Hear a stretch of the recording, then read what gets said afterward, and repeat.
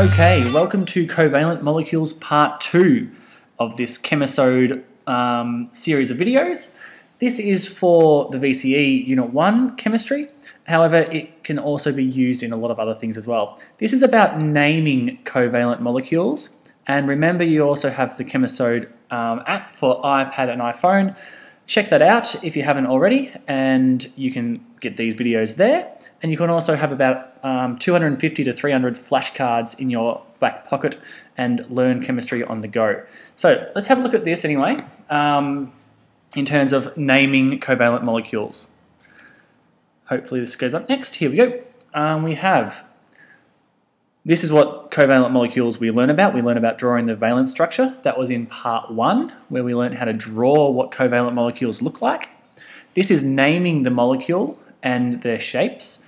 And then we have a thing about polarity, and that kind of goes with their structure. So then we have a summary of what happens as well. So I'll do that later on. Now let's look at naming the molecule and naming the shapes that they form. Here is a slide that explains how we name covalent compounds. The basic idea is the first element stays the same. So in a covalent compound, obviously you normally have 2 or more elements joined together. The first element stays the same. The second element, you change the end of it to an "-ide". That's very similar to what happens in ionic bonding, but there the similarities end. A prefix is what happens at the start of a word, denotes how many of something we have. So here is the prefix. If you have 1 atom, you call it a mono something. If you have 2 atoms, you call it a di something. If you have 3 atoms, you call it a tri something. If you have 4 atoms, you call it a tetra. 5, penta. 6, hexa. Let's see how we use that in a few examples. The idea here with mono, it only works for the second element. So if you have 1 of the first element in a compound, you don't use the mono prefix. Here's the first example, CO. The first element stays the same, so it's carbon something. The second element ends in "-ide, so it's going to be carbon oxide. The prefix denotes how many we have. We have 1 of this oxygen and 1 of the carbon. Having 1 of the carbon, it's the first element, we don't have to worry about it. The second element, we put a mono in front of. So what it is, carbon monoxide. Because we have carbon as being the first element, stays the same. Oxide, because the second element ends in "-ide. And mono, because we have 1 of the second element there. So it's carbon monoxide. Let's look at an example of how I can use di. We've got 2 nitrogens and 1 oxygen. The first element stays the same, but we've got 2 of them. So what it's going to be? It's going to be dinitrogen something. We have 1 of the second element, which is an oxygen, so it should be an oxide. So what is it? 2 nitrogens, 1 oxygen, dinitrogen oxide, or dinitrogen monoxide it should be. Please, in your notes, write down dinitrogen monoxide, not dinitrogen oxide. It should be dinitrogen monoxide, because we have 1 oxygen here. My apologies immensely for that. So it's dinitrogen monoxide. If we're using tri, here's an example, SO3. We have 1 of our first element, which stays the same, so it's sulfur. Then we have oxide. We have 3 of them, so it's trioxide. So it's sulfur trioxide. How do we use tetra? Same way. We have carbon tetrachloride. So this is an example of how we write the names of covalent molecules. The first element, we keep the same name. So carbon, nitrogen, sulfur, carbon. The second element always ends in "-ide. So we have oxide, oxide, oxide, and chloride. And we use a prefix to denote how many we have. If it's just 1 at the start, we don't put mono, but if we have 1 at the end, we put monoxide. This, remember, so she said monoxide. If we have 2, it's di. If we have 3, it's tri. If we have 4, it's tetra. Here's a few elements or a few compounds that I would like you to have a go of yourself. We have 2 nitrogens, 3 oxygens in this one. Please pause this podcast and write down what you think the name of these elements are going to be.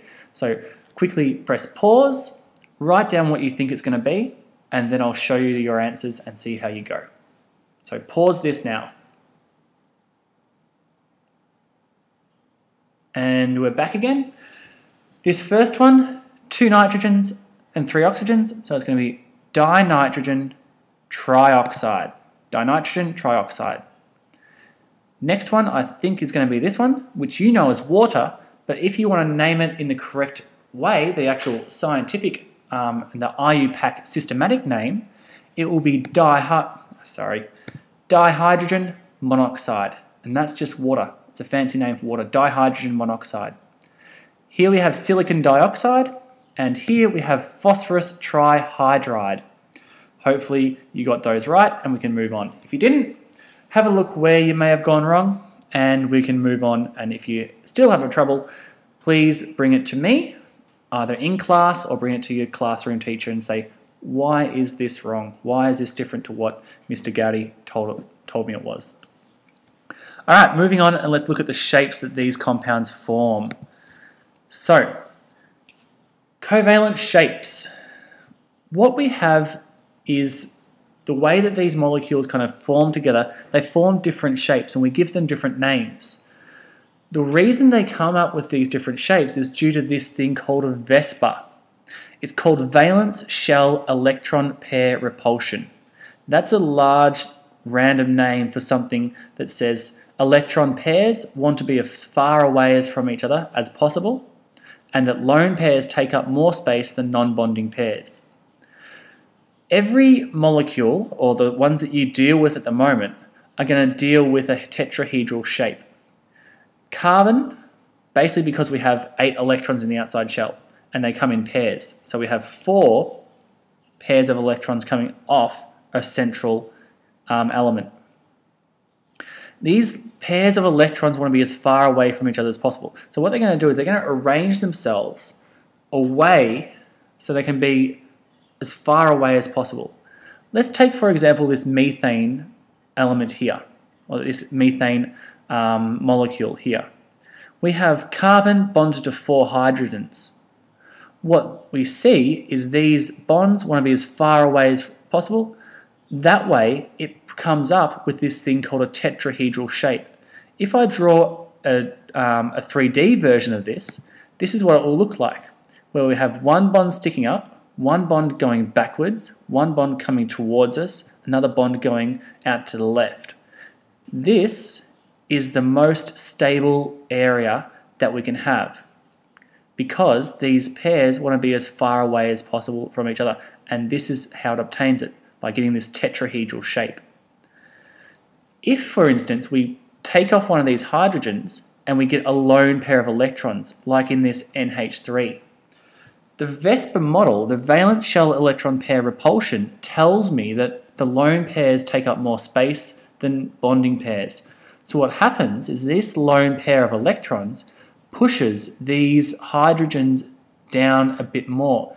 The lone pair pushes away the electron bonding pairs. What that means is, instead of having a really nice shape like this, we end up with this kind of shape, where we have the lone pair sticking up and our bonding pairs being pushed down, making a smaller angle between them. This is known as a triangular pyramid shape, okay? Because it looks like a triangular pyramid.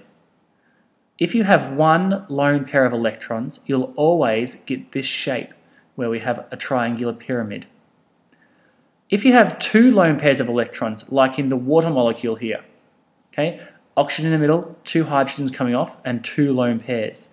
These lone pairs of electrons take up more space and they push these hydrogens closer together, these bonding pairs here. So what it ends up looking like is this, kind of a V, or an upside down V. This is known as a V shape or a bent shape. If you have 3 lone pairs of electrons, what happens, these lone pairs of electrons want to be as far away from each other as possible. They take up a lot of space, and they just give you this straight molecule. The straight molecule is known as a linear shape. We have a tetrahedral shape, a triangular pyramid shape, a V or bent shape, and here we have a linear shape. This is all due to the valence shell electron pair repulsion, because electron pairs want to be away from each other as far as possible, and that lone pairs take up more space and thus push these other bonding pairs away from each other. Let's have a look here. This is another slide that you have, just outlining the idea of each shape, where we have no lone pairs. It's in this tetrahedral shape. One lone pair means that these hydrogen bonds here, these bonds between nitrogen and hydrogen, are pushed down. We get what's known as a triangular pyramid. The H2O is a bent shape because we have these 2 lone pairs of electrons. 3 lone pairs of electrons, we get a linear shape happening. It just goes straight across. Another interesting one that comes up a lot is carbon dioxide. Carbon dioxide, because we have these 2 double bonds, we end up with a linear shape as well. And the 2 lone pairs here, we just get a straight line happening here. It's just the easiest way that we can have these 2 bonds, these 2 double bonds, away as far as possible, is to be at 180 degrees away from each other.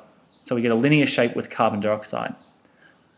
1 lone pair, triangular pyramid. 2 lone pairs, V bent shape. 3 lone pairs, linear. No lone pairs, tetrahedral. And carbon dioxide is linear here as well. That's your molecule shapes. You just need to remember what they look like and how many lone pairs they have. Moving on to a bit of you guys having a go at yourself. Here are a few molecules. What I'd like you to try and do is draw what these molecules will look like and then name the shape that they will have, depending on how many lone pairs they have. So first things first, draw what these molecules will look like and then name the shape that they have. Pause this podcast and do this now.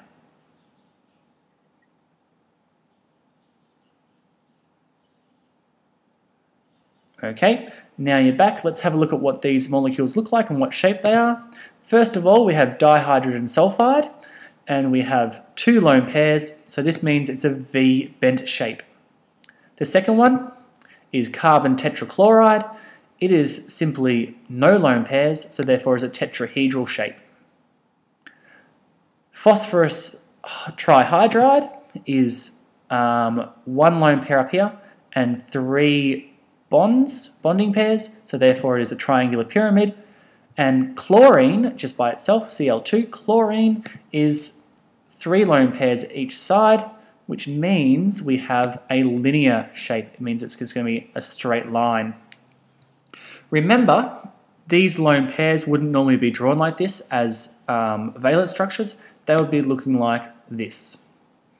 So V bent shape, triangular pyramid, linear, and tetrahedral, all because of the way they look. Moving on to a bit of a summary. Key points. Covalent molecules are 3-dimensional. The VESPA, the valence shell electron pair repulsion, is the idea of why they get their molecular shapes. Lone pairs of electrons push bonding pairs closer together, and these are our 4 shapes that we really deal with: tetrahedral, triangular pyramid, V-shaped, and linear. That is a summary of the key points. We also should have a summary in here of the naming, but I think that's pretty straightforward for naming covalent molecules. But really, that is all this podcast is about. So it's all about naming covalent molecules and finding out their shapes that they make. Next time, we're going to look at polarity and look at a bit more of the properties of covalent molecules and how they can be explained using this idea of polarity in covalent molecules. But until then, Happy studying and enjoy your chemistry. Cheers.